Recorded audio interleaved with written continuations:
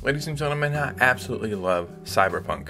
It's one of the greatest games of all time to me, and one of my favorite things about it is the actual setting. I love the Cyberpunk theme, and I can just get lost in it pretty much for hours. I absolutely freaking love it. So another game that I love that is kind of universally praised is Hades, and in theory, it's a game that you could play over and over and over again. This game truly took the world by storm and became one of the greatest video games of all time. What if it was possible to take Hades and Cyberpunk and put them together? Well, ladies and gentlemen, then you would have Arcrunner. So, you may be asking, what is Arcrunner? This is a brand new Nintendo Switch game that you absolutely need to play. Before we get started, if you could hit a like and subscribe, it would truly mean the world to me. If you think this game looks awesome and it's something you want to play, the developers of this game have gave me a few codes that I'm able to give away to my subscribers. So if you'd like a copy of this game, follow me on Instagram and comment down below and I'll pick a couple people to give away this game to. But let's just break down what Arcrunner is. Arcrunner is a cyberpunk theme roguelike shooter. Do I really even need to say more?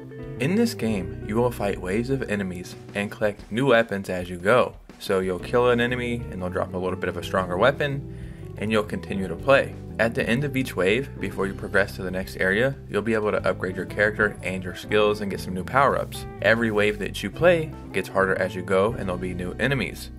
But when you kill those new enemies, they will continue to drop stronger weapons that you'll need, and hopefully you'll be able to continue. Everything may sound very simple, but let me tell you right now, it gets extremely freaking hard. And when you do eventually get killed, you have to go all the way back to the beginning. But when you do go back to the beginning, you'll be able to add some new power-ups and abilities. And what's cool is there's multiple classes, and each one of those classes have their own playstyle. And you may be asking, well, what the hell's the point of this game?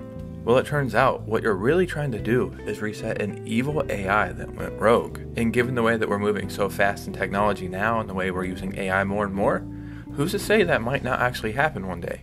So I absolutely love Hades. I mean, who doesn't, right?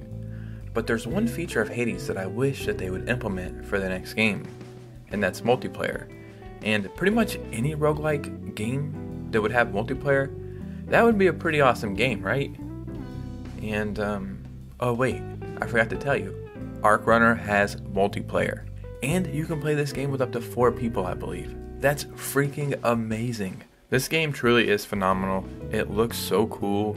And as you play, I think the game looks better as you go, like you go into new areas. There's little secrets to find, new weapons, new items, new abilities, and you're going to master your own playstyle depending on which class you use, and you're going to find your own groove and make this game personal to yourself, and you're really going to get immersed into it.